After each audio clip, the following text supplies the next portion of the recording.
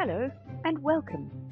My name is Alison Beer, and this is the beginning of a series where we check out how to start drawing cartoons.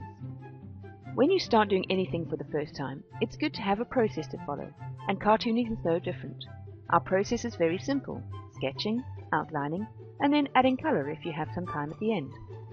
The most important part of the process is the beginning, the sketching. This is where you start to build a bit of an idea on paper of what your final character or scene is going to look like.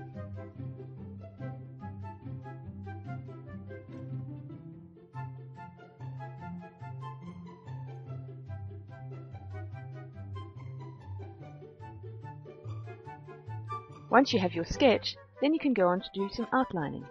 And of course you do want to add a little bit of polish here.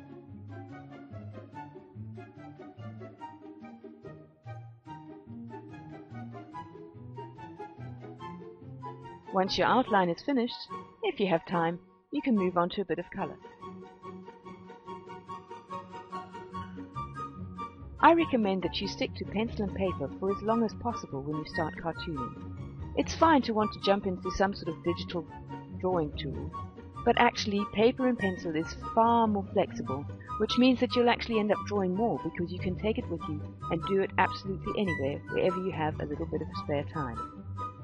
So here we are getting onto our colouring, and we'll just fill in his face and then finally get to his hat. As you can see, it's a very simple process.